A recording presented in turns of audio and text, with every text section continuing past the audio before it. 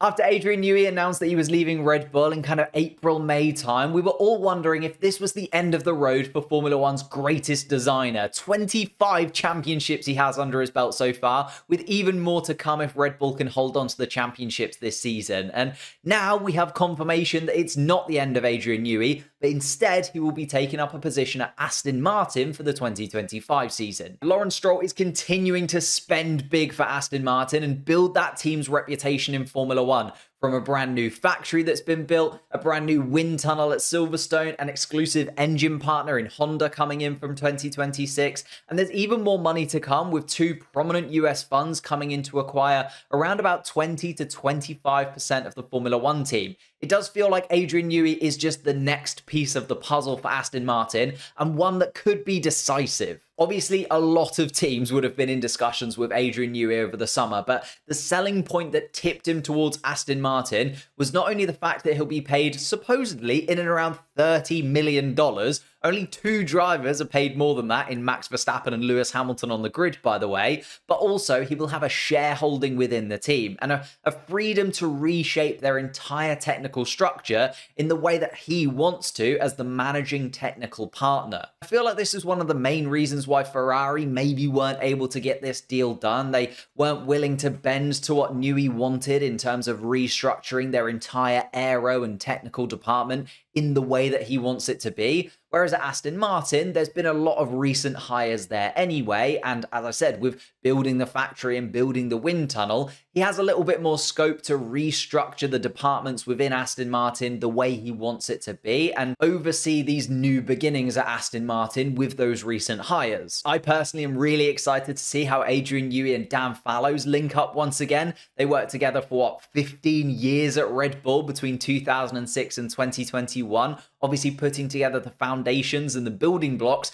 that became the 2022 Red Bull car, which absolutely dominated the field, and of course then became the 2023 Red Bull car, which was the most dominant car in Formula One history. Those two putting together the foundations for that, and Adrian Newey continuing that, whilst Dan Fallows did go off to Aston Martin at the beginning of this regulation cycle. It'll be really interesting to see them two come back together again with another technical regulation cycle coming up for 2026, with Dan Fallows staying on as the head of aerodynamics, even though Adrian Newey is still coming into the team. Which does make me feel like Aston Martin are willing to allow Adrian that kind of floating role that he has at Red Bull, where he kind of dips in and out of different areas of the technical department and gets involved and influences the areas that he thinks he's needed.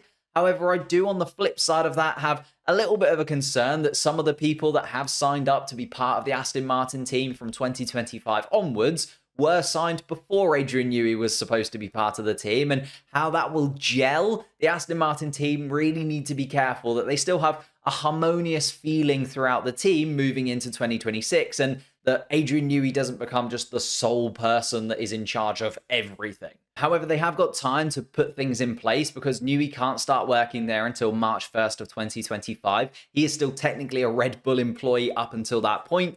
Although at this time, he's probably got his eye on Aston Martin, particularly the 2026 season, because it feels like perfect timing for Aston Martin to get him in right at the beginning of 2025. The 2026 regulations would have been completely gone through and finalized, and therefore he can just focus on 2026 rather than having to worry too much about 2025 at all. Although they had an amazing start to the 2023 season with Fernando Alonso picking up numerous podiums, since then, it has been a bit of a regression for the team. You could even argue that at the start of this season, they were on par with Mercedes for the first few races, and they've gone in completely different directions, with Mercedes winning Grand Prix in recent memory, and Aston Martin being lucky to be inside the top 10 at points this year. However, as I mentioned before, it feels like way too late in this regulation cycle for Aston Martin to change around their fortunes and suddenly become a race-winning team. So I feel like Adrian Newey and the Aston Martin team have kind of given up on a 2025 championship battle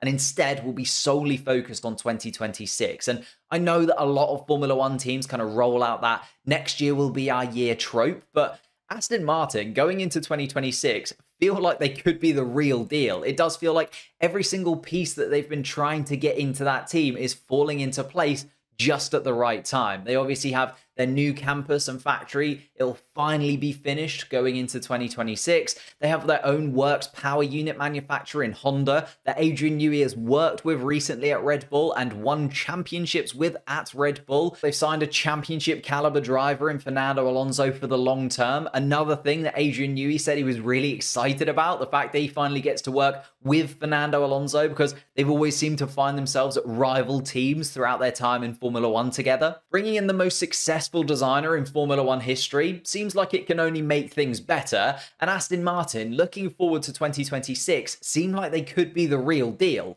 Of course, there's still a lot of things to play out, and there's still regulations that haven't been finalized yet, but if Adrian Newey can come into the Aston Martin team and can really hit the ground running and master these regulations above the likes of Mercedes, McLaren, Ferrari, Red Bull, who also are doing incredible things and will also have their eyes on 2026 World Championship glory, it does feel like Aston Martin have properly entered the conversation, and I'm really excited to see what the green team can do come 2026.